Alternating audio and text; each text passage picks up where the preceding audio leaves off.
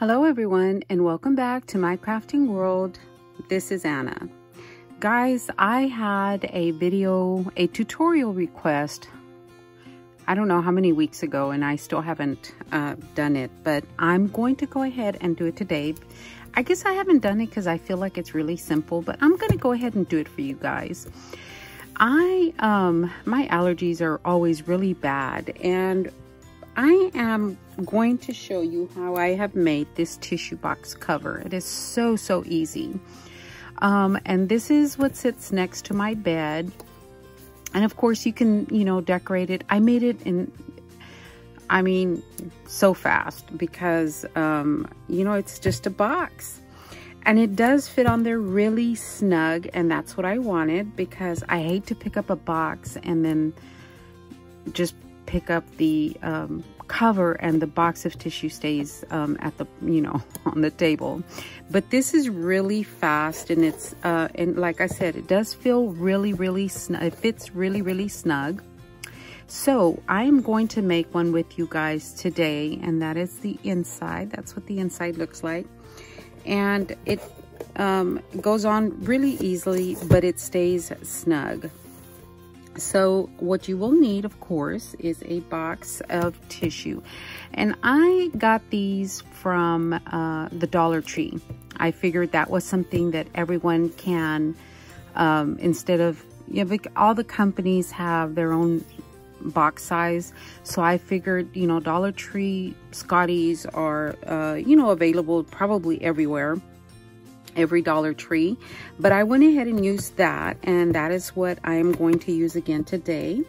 So for this box, I am going to use the Dots and Stripes paper from my design team package, and this one does come from ASC Crafts, and I'll leave the link in the description box in case you guys want to go over there and visit them and see what they have. And don't forget to use my 10% off coupon on non-sale items. So I am also going to use the Dear Santa by Cartabella, and yes, this is from ASC Craft Supplies. So I'm going to use this one right here. And let me show you what you are going to need besides the tissue box. You are going to need your scoreboard, okay? And then you are going to need also 2 pieces of cardstock, and obviously the thicker the better, because it's sturdier, but it fits so snug that I really don't feel like I needed to use the 110-pound cardstock that I used for the first one. So you need 2 pieces of cardstock that are 5 5/8 by 9 1/4. And then for the top, you're going to need a piece that is 4 3/8 by 4 3/8. And then you are also going to need some nesting dies. I'm going to use the round one. On this one, I used a oval one, but I'm going to use the round one for this one. So the first thing we need to do is set aside the top, okay? Because we're not going to use that just yet. We're not going to do anything with that. And then on your 5 5/8 pieces, you are going to score at, on the 9 1/4 inch side, you're going to score at 1/2 inch. Let's see, 1/2 inch right here on the 9 1/4 inch side. You're going to score at 1/2 inch, okay? And then you're going to turn it on the 5 5/8 inch side, and you're going to score again at 1/2 inch, okay? And then we're going to turn it again. We're going to rotate it, and this is the side that is not scored. We're going to turn it again to the 9 1/4 inch side, and we're going to score at 4 3/8, okay? So there's 4 3/8, 1, 3, okay? We're going to score right there. You're not going to score on this corner, okay? You're going to do that for both of your pieces of cardstock that are the same size, the larger ones, okay? So I've already scored this one, And this is your top, the one that has the 1/2-inch score mark. That is your top. So what we are going to do is this is your bottom. It has no score lines. So on this one, I'm gonna go ahead and fold this, okay? And this isn't 110-pound cardstock, so I'm just gonna fold it with my fingers. So let me fold this as well. And then let me fold this one, okay? So now what we're gonna do is we're gonna fold that center line, and we are going to cut a slit, you know, just to make a tab, okay? I just cut up to that first, to that score mark, okay? And then we're gonna do the same right here, cut a little tab, and then right here, we're going to do the same. We're just gonna cut from one side to the other to make that tab. And then at the bottom, we're going to do the same. Just make a little tab corner right there, because these become tabs, okay? You're gonna do that to both pieces of cardstock.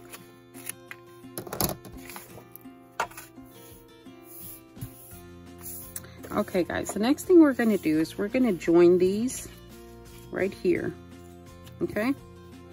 We're gonna join this to the inside of this one. We're going to glue this to the side that does not have the score mark on it, okay? So then you can use, of course, double-sided tape for this.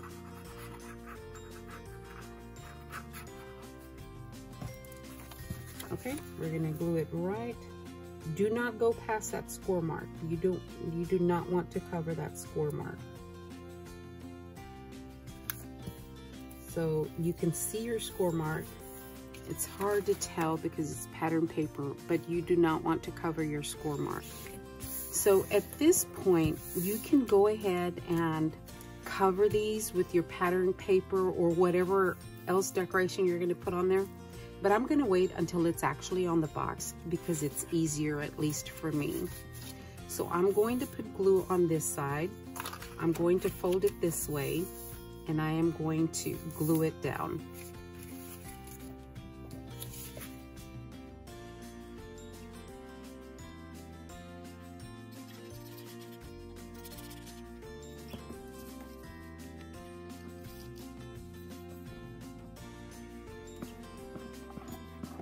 Make sure that you're even at the bottom, okay? And as you can see, I did not go over that score mark. And here is my box, okay? So if I put my tissue box in here, or put it on my tissue box, you can see the first fitting is really snug.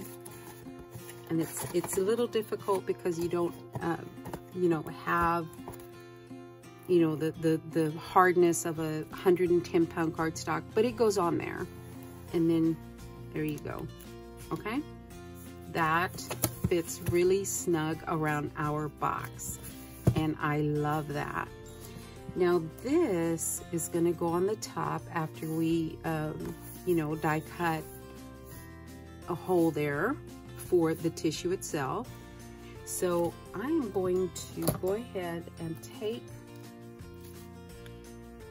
my nesting dies, and I am going to use the small circle, and then when I cut my mat, I'm going to use the larger one to go around it this way, okay? So you need the larger one for your top mat, the smaller one for your bottom top, okay? Let me die cut that real quick.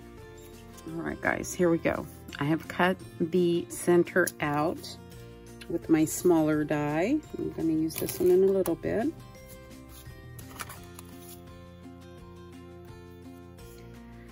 And this will go glued to the top of your box, okay?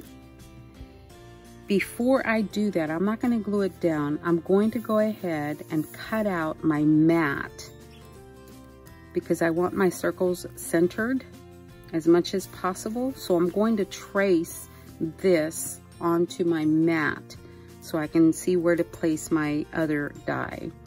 So my mat for this is going to be, I'm going to do 4 by 4, and this is where my pattern paper is going to come in.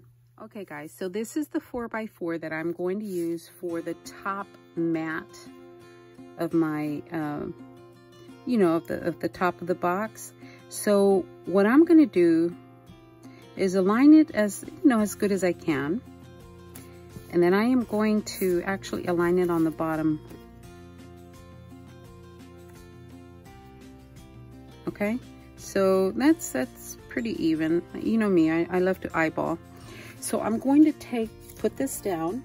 I'm going to take my pencil and I am going to trace this circle right here. Okay, so I have traced the circle on to this pattern paper. Now what I'm going to do is I'm going to make sure that my circle is pretty even on here, because this one goes on top, so this one has to be wider so I could see the bottom. Okay, so I am going to cut right there. It's about even to me. Okay, here you go, guys. So I have got these cut out right here. There we go, guys. It's gonna go down this way.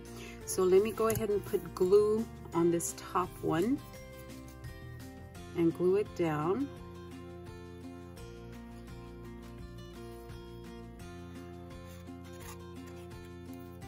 Oops.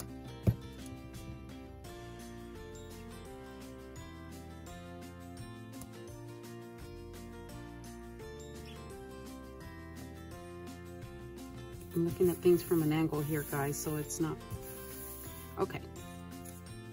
So there's our top, and then we're gonna glue this onto the top of our box, okay? So let me put glue. I'm gonna cut this down just a little bit more. I don't want it to overlap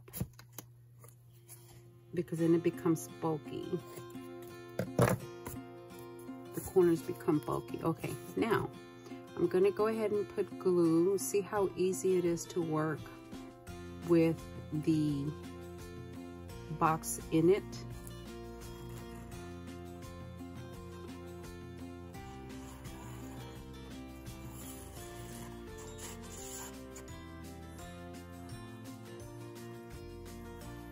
And notice how I'm not going all the way to the edge with the glue.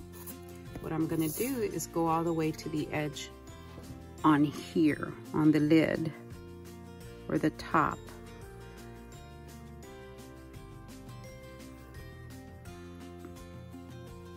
For some reason, I can't hold it steady today, guys. Okay, and I'm gonna go around this opening. Now I'm going to put it down.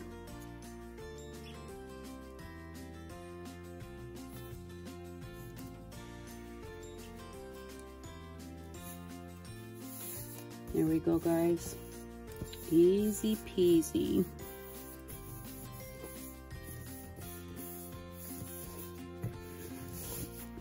Easy peasy, guys. Now for the side mats, I think I did 4 3/4 by 4. 4 3/4 by 4. So I'm going to cut 4 of the 4 3/4 by 4 mats for this. Okay, so I have my mats that are 4 3/4 by 4, and I am going to glue them down right here, one on each side. All right, guys, it is completed. Like I said, it was really fast and easy.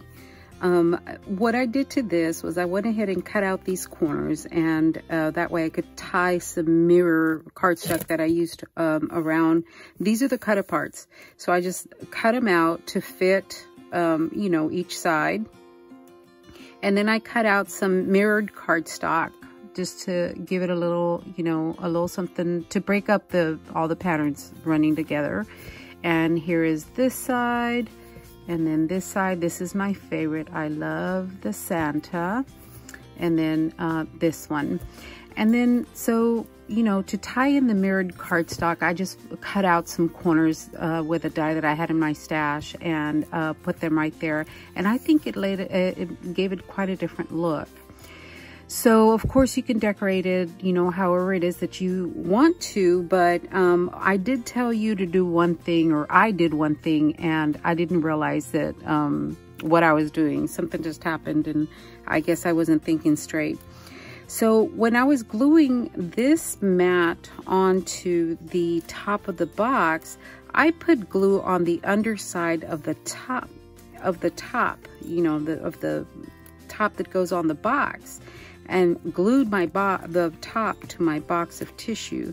Luckily, I was able to pry it away without any damage.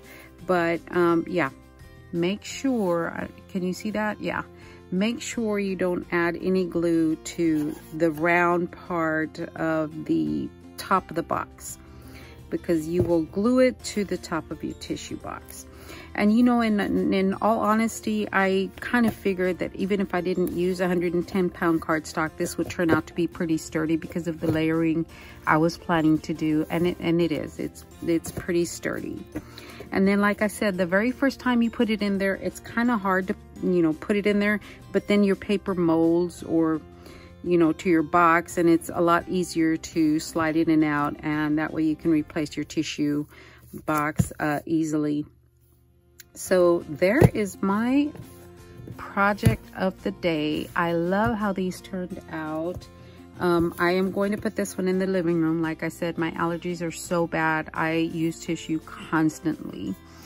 All right, guys. Well, thank you so much for tuning in and watching me do this tutorial. I know it was kind of short, but it's really, really easy. All right, guys. Thank you so much again for watching, and y'all have a wonderful day.